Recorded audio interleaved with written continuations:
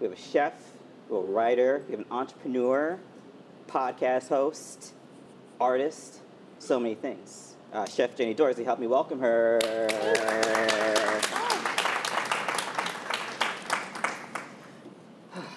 Thanks so much for being here. Thanks for having me. Thank you all for being here.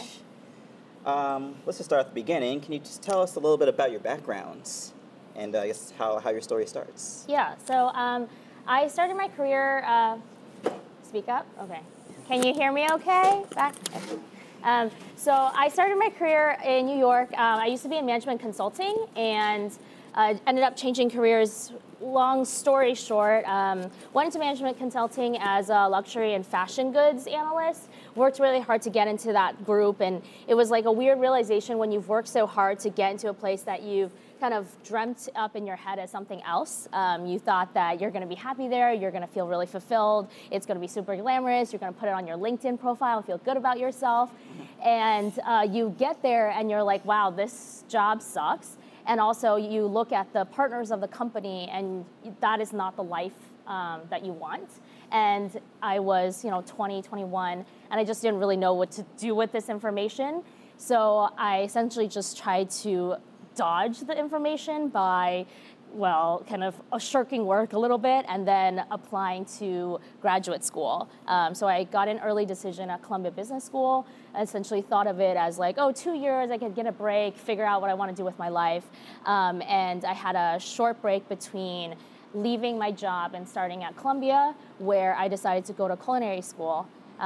Didn't really think that it would be a career per se, just knew that food and cooking had always been the thing that I wanted to do.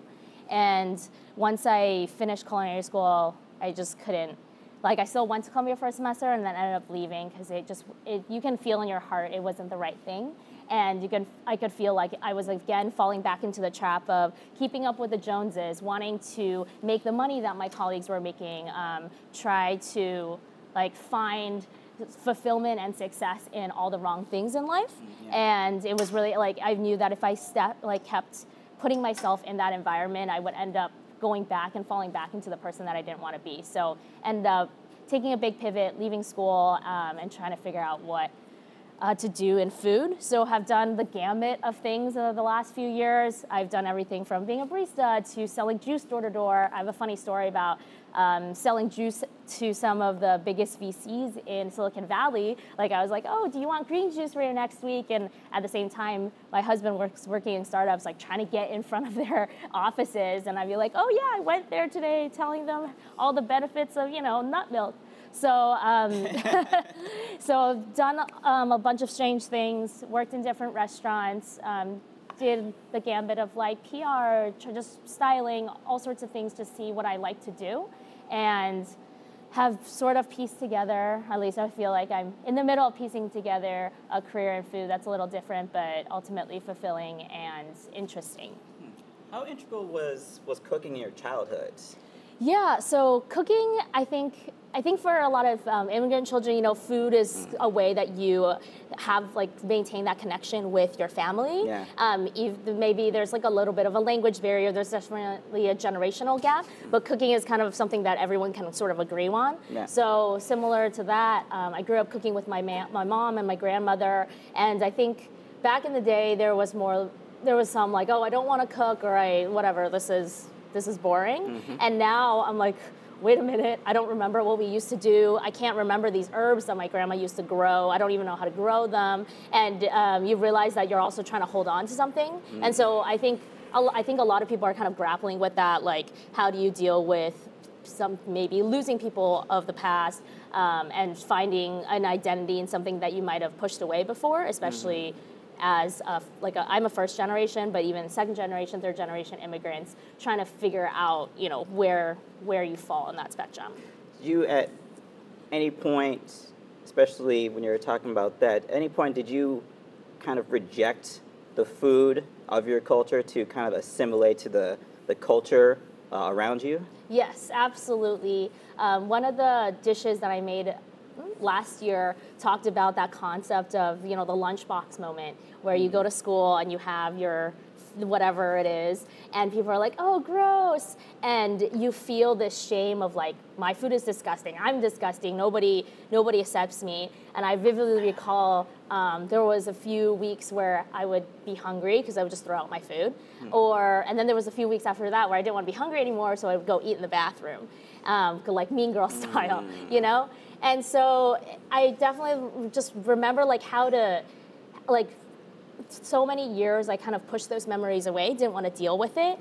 And recently, just as a chef and as someone who's working in art and wants to be using food as a form of activism, being able to surface those things through food.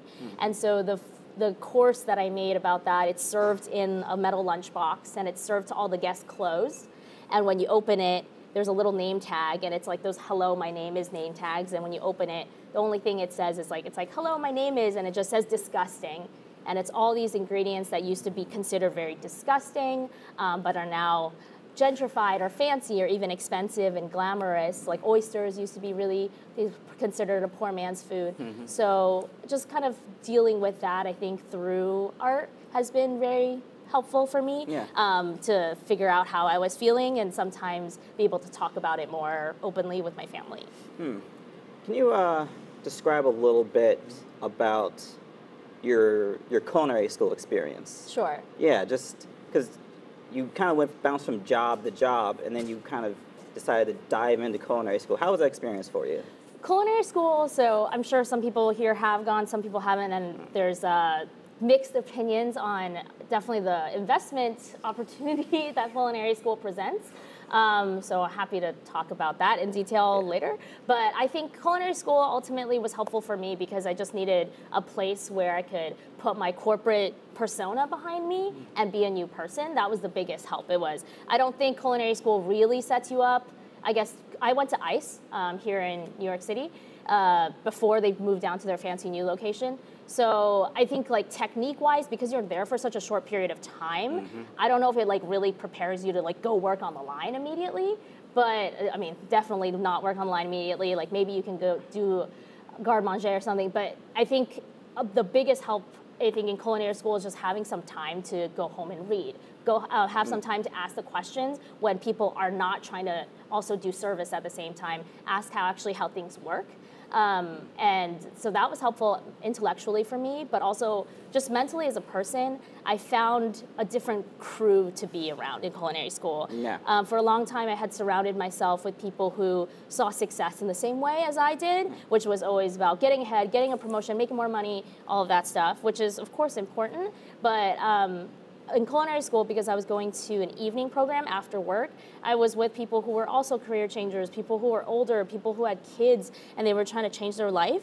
And they just had a different perspective. It's not always about getting ahead. It's like also how you get there. I know that sounds really cliche, but I never saw it that way. Yeah, it's about the art. Yeah, and I feel like I made real friends who believed in me, who saw me as more than something that I could represent on my Facebook profile. It was like, we really love you for all your flaws and your weirdness and all of that stuff. And I just didn't feel like I understood that you could even have that sort of relationship with people before. So I think ultimately, like, I have very fond memories of culinary school classmates. I'm still working through how I feel about culinary school teachers. We definitely had, let's say, some unconscious bias in terms of which cuisines reign supreme in culinary school. So I think that's something many culinary schools are trying to address right now. Yeah, I think especially some of the larger ones, I think one cuisine reigns supreme. Yes. There's not necessarily a full embrace of all cuisines. Sure. I mean, we left out certain continents in culinary school. Yeah, like I went to Johnson and Wales, and we had 2 weeks that was called international cuisine, which was 2 weeks to address all cuisine of the entire world that was not French. Yep. And it was a very interesting class. We watched a lot of movies. That's what I remember. Oh, you guys watch movies? We watched a lot of movies about. We didn't actually do a lot of cooking. We watched. Yeah, we would watch we watched Amelie. I was just like, I don't quite understand why I'm paying you to watch this movie, but moving out of kind of it was weird. It was weird. Like, why am I watching this movie in school? Moving out of that, once you got out of culinary school, kind of where did you land after that? Yeah, so I did my externship at Market Table. If you guys haven't been, it's in West Village. It's kind of like upscale New American. And then what was really great about Market Table was that I think I was not ready to be in like a fine dining environment. I just, for lack of a better word, needed to be coddled a little bit more. Like I was not ready for the hours, not ready for that kind of stress level. Because after Market Table, my chef was like, pulled me aside. He's like, I think you did a good job in your externship. I think you really need to think about your time management because you're just like taking like too long to do things. I think like, you know, he was also a career changer. So he was very much like a great mentor and advisor. He went on to be the executive chef at Cafe Clover and then he left recently. But anyway, so like he also knew like that I wasn't meant to just be in the kitchen perhaps and maybe wanted to do other things, but he's like, wait, when you're here, you need to be faster. I don't know how to say it better to you. So after that, I went to SPQR, I moved to San Francisco, and I was like, oh, I see what he was saying, because I felt like the slowest, dumbest person in the kitchen. I was like, always like, I just always felt like my body was like in the wrong shape. And so I learned a lot from that experience, like an incredible restaurant. And then had the opportunity to come back here and work at ATAO on a scholarship from the Bocuse d'Or. So that was, I think ATAO really rounded out and kind of finalized a lot of how I felt about like how a fine dining restaurant should run and how people should be treated in one. Really loved the management at ATAO. We had a great chef, exec chef Ronnie Emborg, who's still there, and our CDC Elena, who has since left, but was such a strong female presence in the kitchen. Our pastry chef Mallory, who's now the exec sous at Sunday in Brooklyn, also a really strong female presence. So it was just, I realized how important it was for me to have like a good representation of male, female in the kitchen, but also just like how people work together, because it was such a small restaurant and it was an open kitchen, and we the chefs also cooked and served and had to work with front of house in a closer way, like made me realize there's plenty of issues at ATAO as well in terms of how people are getting paid and healthcare and all of that, but at least for our baseline, it really helped me think through like how I would hopefully want to treat my staff one day. It's interesting because you said the chef said he saw something that you were looking to do something. The chef said that you were kind of you were going to get into something else outside of cooking. Did you kind of have that idea in your head before the chef said that to you? Yeah, I was always, and I think I still am, I'm trying to figure out how to balance the tactical enjoyment of cooking with other things that I like to do, whether it's writing, whether it's like creating art in a more abstract sense, and also I've been doing a lot of immersive events for the last few years. So it's like, what does that mean, and what parts of that do I actually enjoy or not enjoy? So I think at some point I figured out like, where does cooking stop being enjoyable? And I learned that I'm not meant for like high volumes. I don't really like that kind of cooking. I also, working at fine dining, where there's a cutoff where I'm like, this is so much work for one little thing, and some people really enjoy that, but there's so much waste, there's so much like excess time, there's a huge reliance on unpaid labor, and I don't want to be behind that. So I think it was just, who knows what he meant, but I think for me it was like finding my boundaries of where I wanted to be. Kind of leaping off that, at what point did you kind of walk away from the restaurant life and decide, I'm going to kind of jump into my own thing? Yeah, after I worked at ATAO, that was the beginning of 2016. I had been doing like some freelance consulting during that time just to make ends meet, and decided that I wanted to spend a little bit more time actually investing in my own business and seeing what consulting, I guess. People were like, restaurant consulting. I'd done a little bit of that, but I wanted to see if I could do it by myself. Long story short on that is, yeah, it was great. Had a good restaurant consulting business, or like freelance. I did some writing, did some recipe development, all that, and also realized at some point like that is also not enjoyable. So I feel it's been this constant like every 2 years just having a midlife crisis. The quest continues. The quest continues of what do I like about this and what do I not like about this. When I was doing more consulting, I was helping open like some fast casual places as well as quick service places and doing some recipe development for magazines and stuff. And a lot of times it became just super repetitive.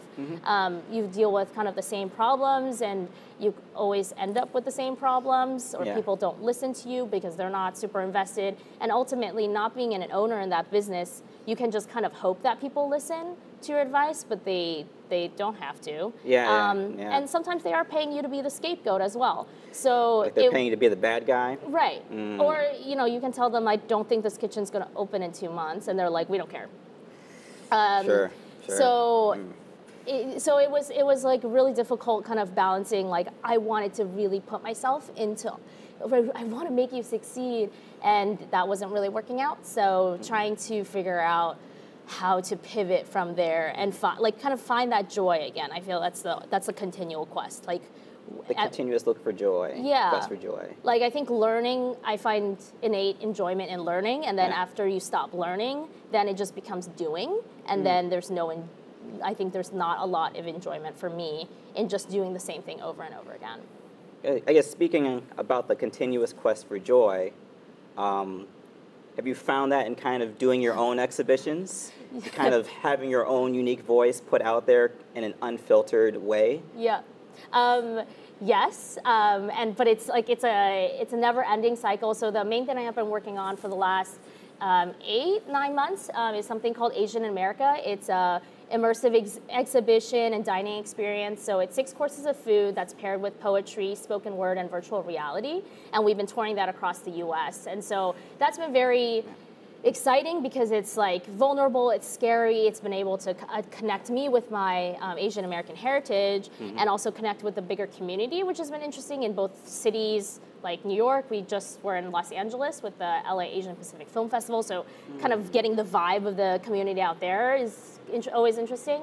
But that being said, like 9 months in, cooking the same menu for all these different people, getting more corporate stuff requests, which is always good because this is all run through my nonprofit, so nonprofits need money like any other business, but there's a little bit of that like joy doing breakdown that's starting to happen. So I'm trying to be more strategic of, instead of every event, you know, barely making money, making a little bit of money, it's like, okay, well, how do I pivot to another project? We're launching a new project next month. That's a piece called Hidden. It's about cognitive dissonance, and it uses food, dance, and virtual reality. So there's like dancers in the room, so it's performance art as well. So like getting excited about a new project while still kind of keeping like the old one on the back burner so that we can kind of have it as a series.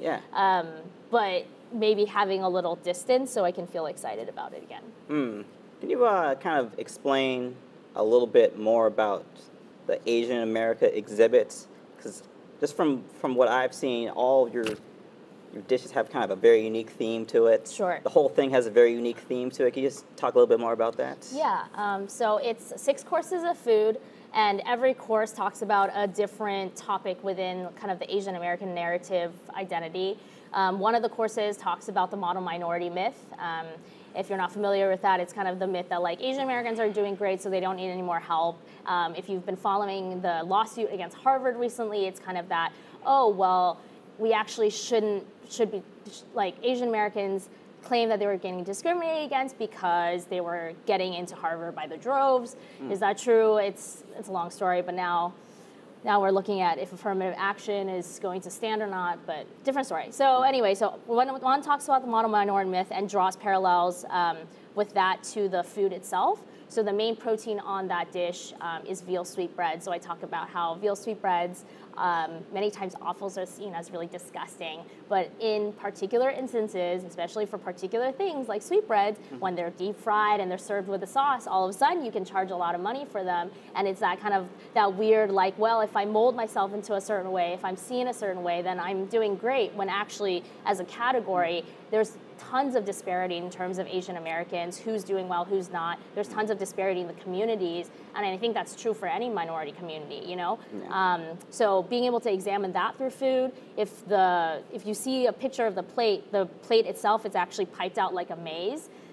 Sometimes, depending on how my sous chef feels, the maze is closed off, and sometimes the maze is open, but it's kind of like symbolic of like navigating that through your life and feeling like you're always kind of stuck in a little bit of a circle.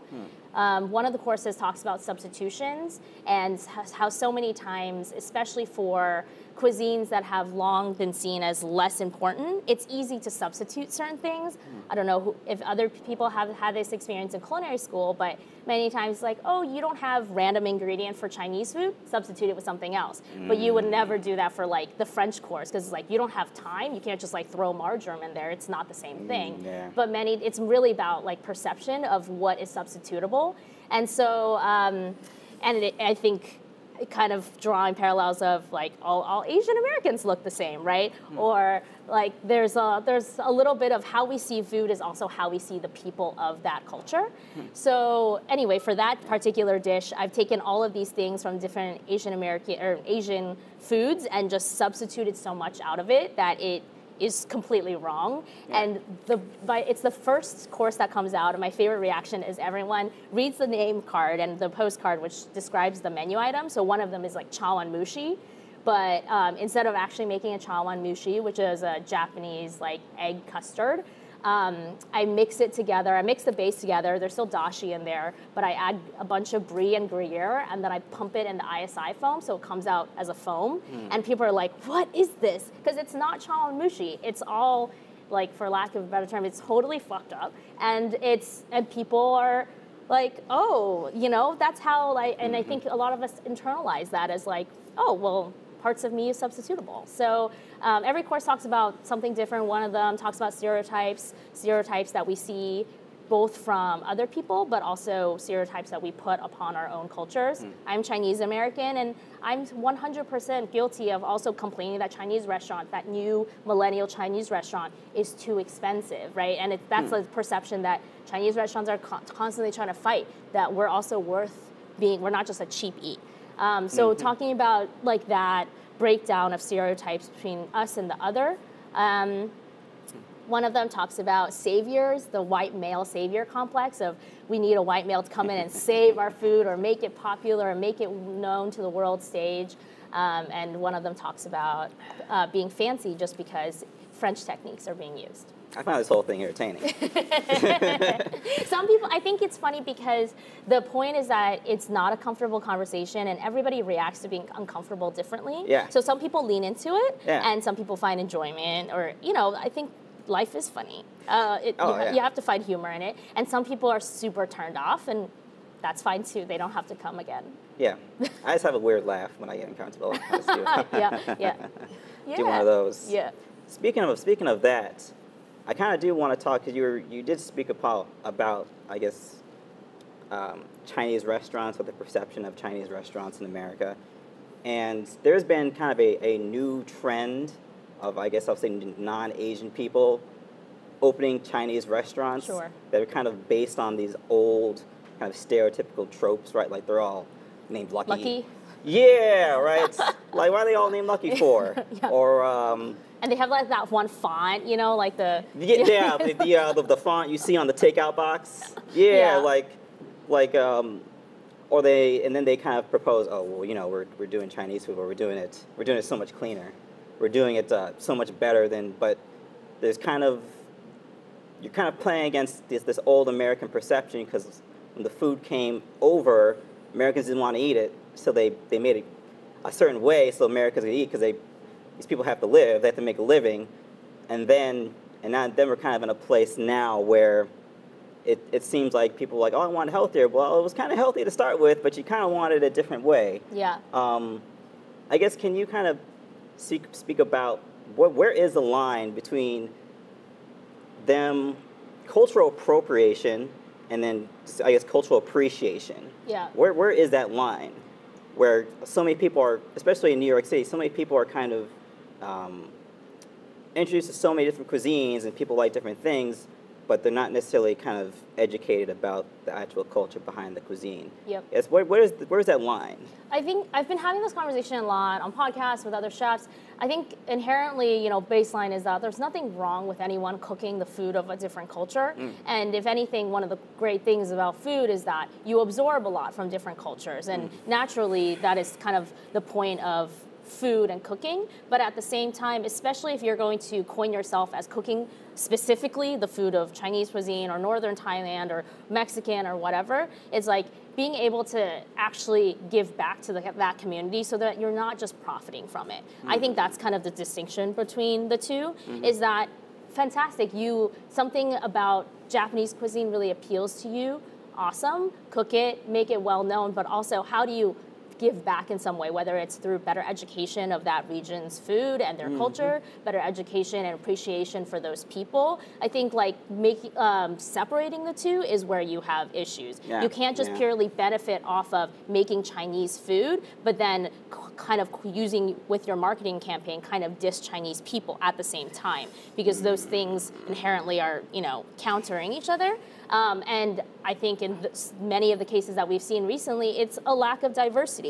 If she had one person of color on her marketing team, could have told her that was not going to fly. So I think especially at this point, people are realizing that like some people call it the PC culture, but I think like we're just transitioning into a stage where we're more conscious of other people's feelings, especially those who have been held down for so long and who have been told that they're other, that they're less than, who are kind of like figuring out their voice. And sometimes maybe that comes out in an aggressive way, sometimes that comes out in a less aggressive way, or maybe it doesn't come out perfectly, but we're trying to get there. And so this is the time to listen and to understand, like, does this make you feel more othered? I don't think that Chinese people, at least as a Chinese American myself, I don't think I would have been offended by Lucky Cricket or Lucky Lee's. Lucky Cricket isn't it? Lucky Lee's, if she had come out being like, I want to make like a gluten-free, vegan, natural, whatever Chinese food. It's like, oh, it's another fast casual concept. Do I want to eat there? Maybe not. That's not for me. And maybe I just want to go eat, like Hunan Chinese cuisine, which is already pretty healthy. But like whatever, she can do whatever she wants, and there'll be an audience for that. But she can still help Chinese cuisine by getting people into her store and educating them about it without making them feel bad. Yeah, it's really interesting because she did.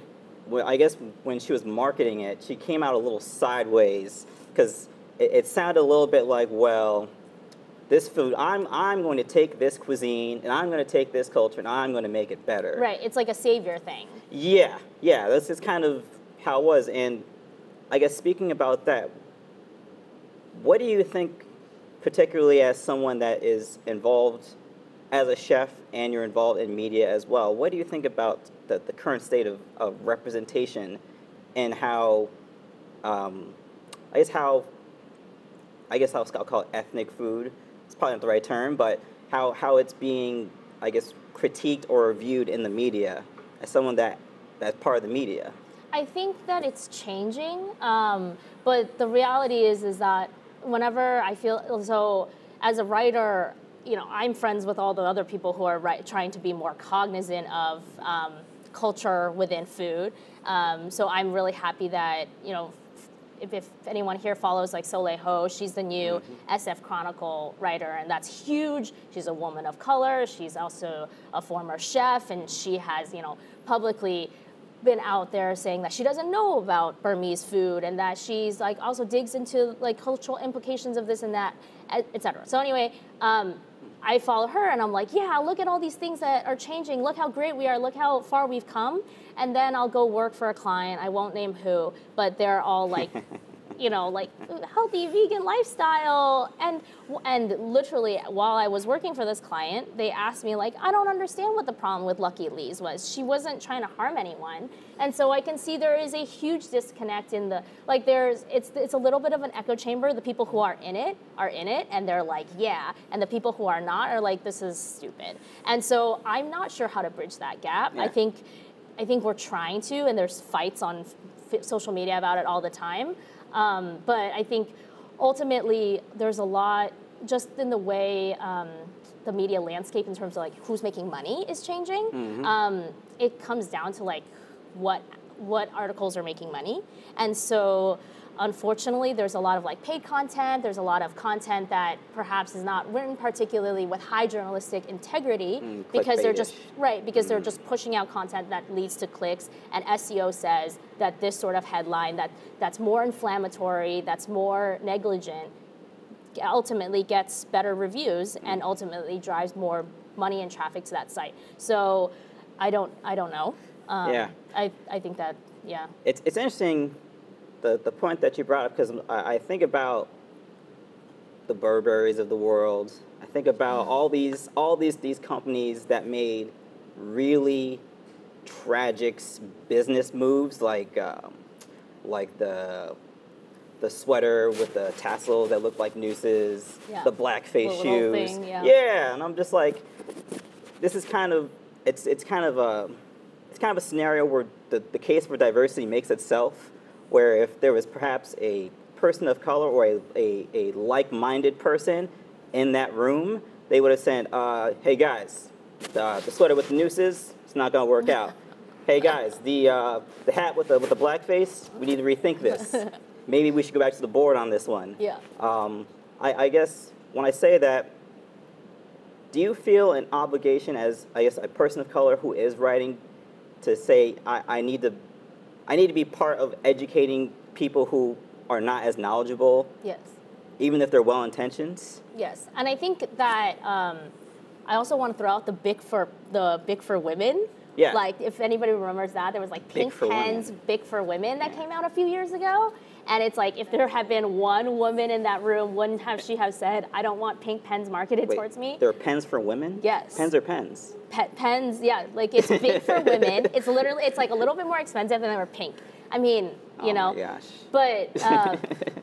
But I think, yes, I think one of the biggest things that as a writer, I feel responsible for is admitting when I don't know something or when I'm not an expert, and that I am talking from my point of view, because so many times, you know, as the writer, you are someone's entry into perhaps a different culture, a different food, different types of people, and like you are, unless you feel you are, but you're usually not like the end-all be-all expert on all of these things. And so you admitting that also helps people realize that you're only like a small drop in the pie. There's so much more nuance to that than you can express in one article. Nobody and no culture can be kind of dumbed down into, you know, manageable slices. Yeah. I just started writing a column for Serious Eats about soups around the world. And so the first soup that I'm highlighting is Kalpaksan, which is a Lao soup. And I don't know anything about Lao food or culture, so obviously interviewed a lot of people, but also have been writing a little of like, you know, this is my understanding of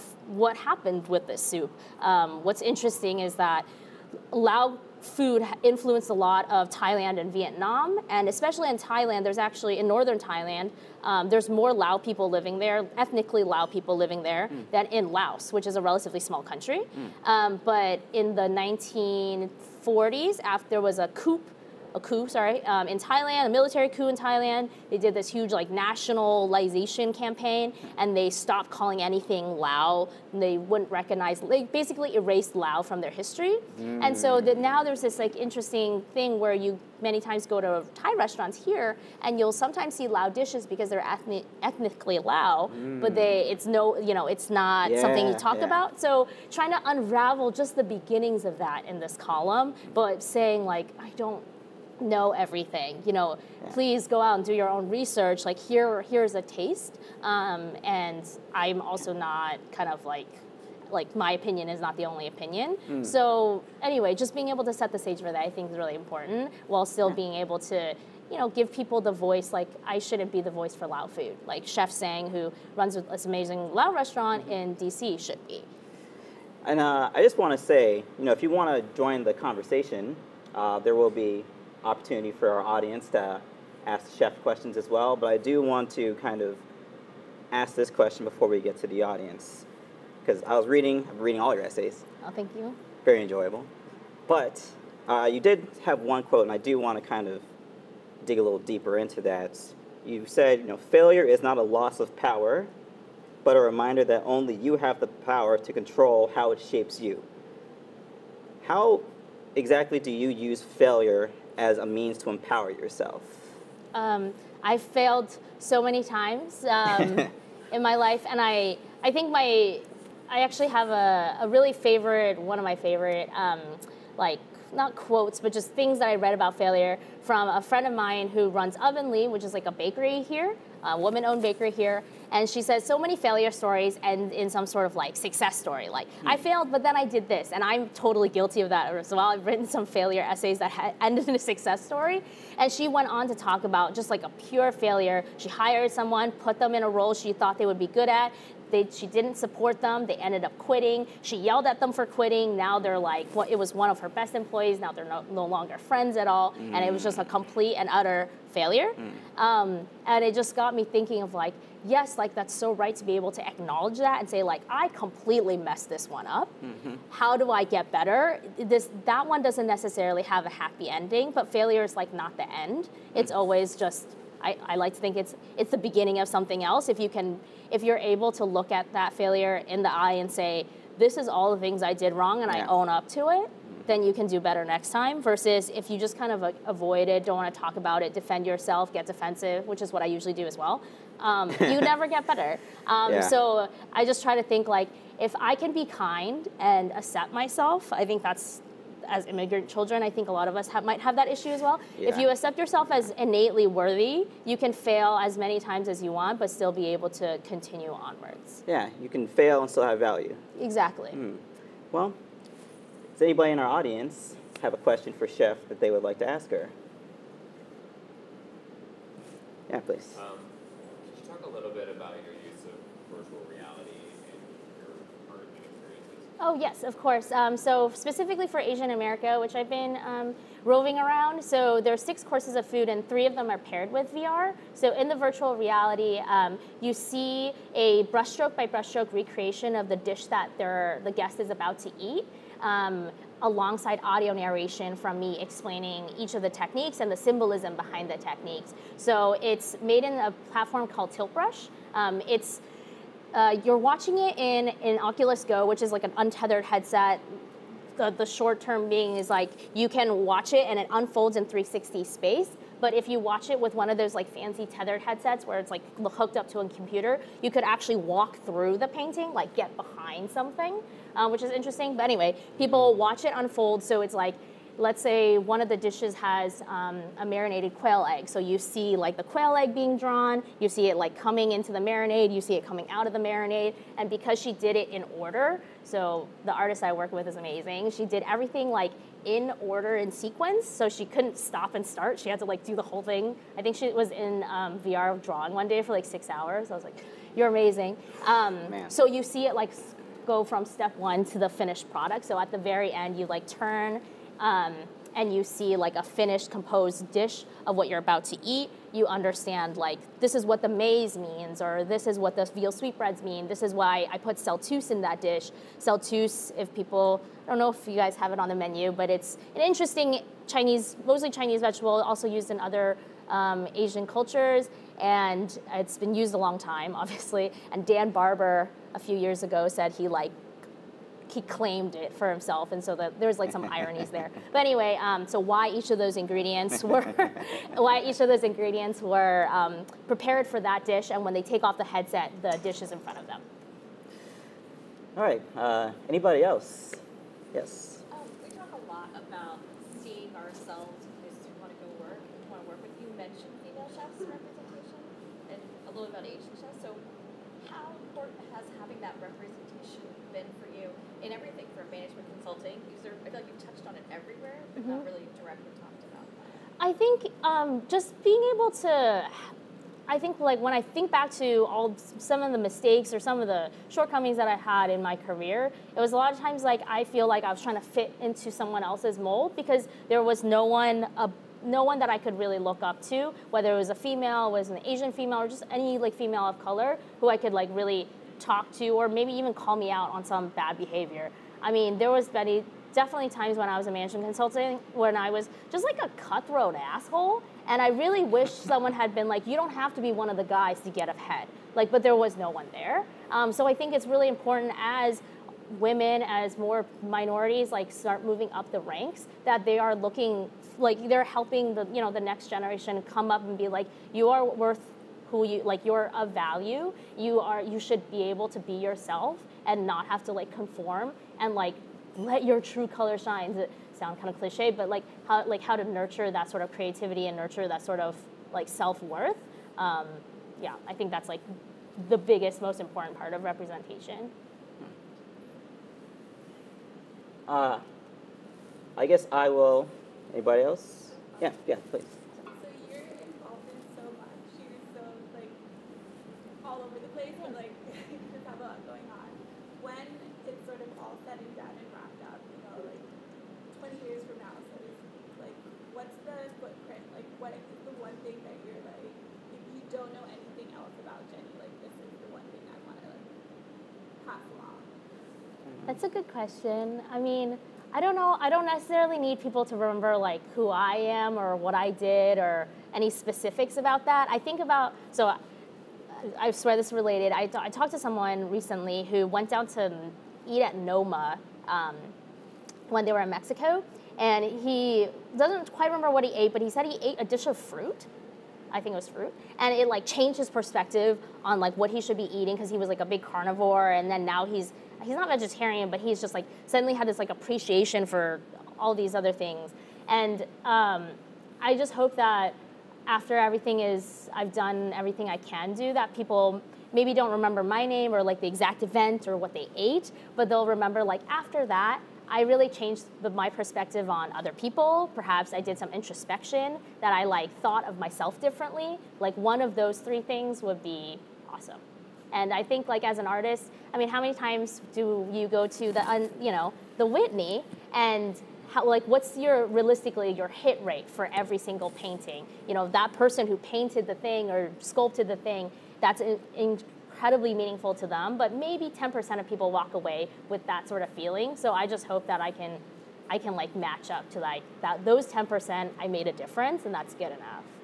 And then actually, Yeah, go. What advice or like what little bit of knowledge, because you seem to have learned so much from like sort of failing and making yourself find out, do you have for, you know, chefs who are still sort of struggling to find their voice, particularly like minorities and like women who, you know, regularly struggle to sort of find voice in the industry? I think the biggest thing, and I think many chefs are talking about this and noticing now, is like, if you're not in an environment where you feel like you can succeed, if people are not supporting you and they're not treating you right, then the best thing that you can do for yourself is to just get out as soon as possible. I've done that in less than stellar fashions. There was a time I was supposed to start a project. It's a long story, but literally like quit the day before I was supposed to start, and let me like definitely burn some bridges. So not the best way to do that, but like, it was a terrible working environment, and I had to get out. And I think so many people, especially in the food and restaurant industry, were taught that like you should be yelled at, you should have these years where basically you're getting harassed, or you should be treated a certain way, you need to be tough. But like being tough doesn't mean that you have to be an asshole, and being tough doesn't mean you have to like not have any self-care, not take care of yourself for years, gain tons of weight and feel like awful about yourself. You know, like I think being able to instill more of a self-worth and like tell the younger generation of chefs who are figuring out who they still are that they are worthwhile, their time and their energy and their dedication is all worth it. So if someone's not treating you right, then they don't deserve to have that. They don't deserve your talent.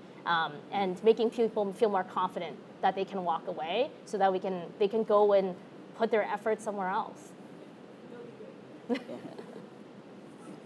What's your favorite food memory?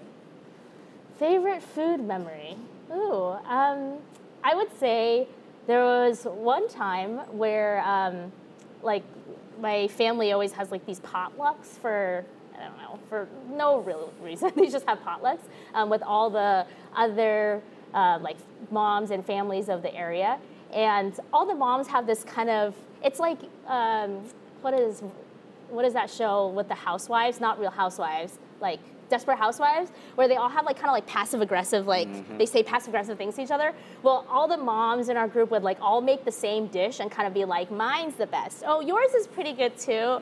Anyway, so that was kind of this weird undercurrent. But the happy story is like, everyone like voted that my mom's particular dish that day was the best, and I helped her make it. And that was like one of the first times I really cooked with her in the kitchen. And so she was like so pleased with herself. And my mom and I don't have the best relationship, but that was like one good memory out of all of that, realizing like, you know, food can bring food can bring like an interesting emotional connection that I hadn't noticed before.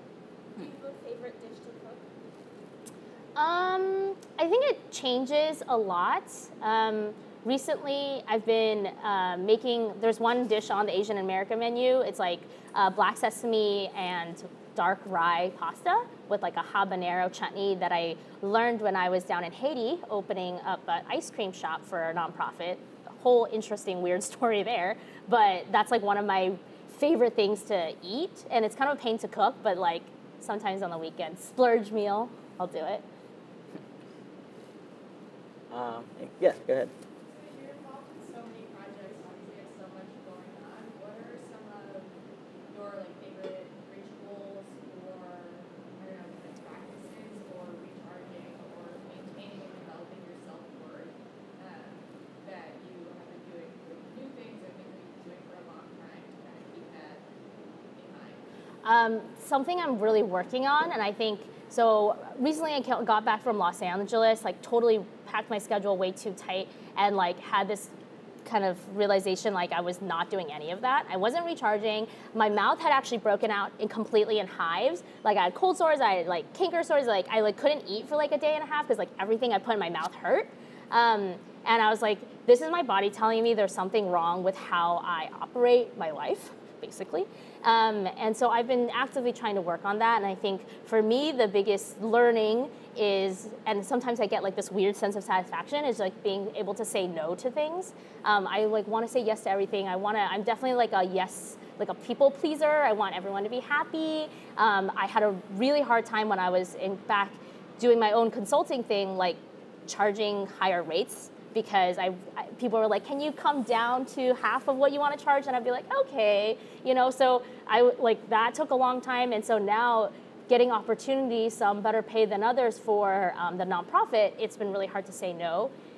So I'm still getting there, but I think one of the most helpful things I do to recharge is like, I always say like on Saturdays, nothing before like 10 a.m. and then just try and vet things with my husband, because honestly, he's way better at saying like, what, this is a waste of your time, because I never think anything is a waste of my time, but he's like, no, this is like, what is this really doing for you, and is it worth the amount of energy and time? Everything always takes twice as long as you really think it's going to take, and even if it doesn't take that long, like yesterday I was like randomly making waffles for a client at like 10 o'clock at night, and I'm not really sure that was the best use of my time, but I can't see that until someone says it. So being able to, I guess, have more, give vetting veto power to other people in my life has been helpful. Anybody else? Well, thank you so much. Thank Help you. me thank our guest, Jenny Dorsey, for our conversation today. Thank you so much. Thank you. Thank you.